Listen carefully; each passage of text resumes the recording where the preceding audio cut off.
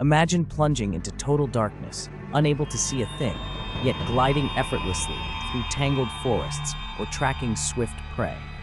This is reality for certain extraordinary creatures that have developed a remarkable skill: echolocation.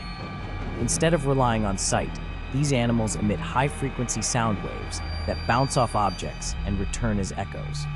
Their brains instantly interpret these echoes, painting a detailed map of their surroundings in pure darkness.